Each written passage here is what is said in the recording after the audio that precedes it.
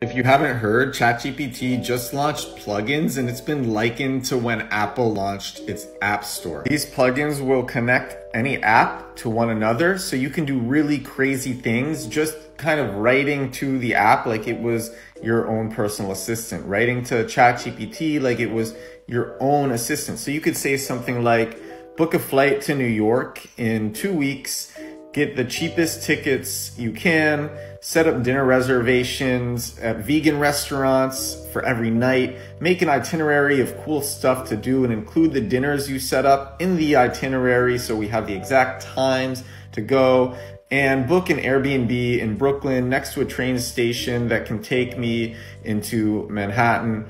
And that's all. And then it will send you a checkout link and you just pay for everything that you're booking. And that's it. It will literally do all of those things for you in like 5 seconds. That's how insane this is. It can plan a several week trip with everything that you would want in 5 seconds. You just need to tell it the things that you want and then it'll go off. It'll connect to these apps and the apps will connect to each other and everything will be done just like that. And so people are saying if ChatGPT was the launch of the iPhone, the launch of plugins are basically the App Store. And I had a thought about that. When the iOS App Store came out, there were early adopter developers who just made so much money so fast because they were first on the tech. Similarly, when Facebook released its applications, there were a lot of early devs who made a lot really quickly and really easily because they were first in on this tech.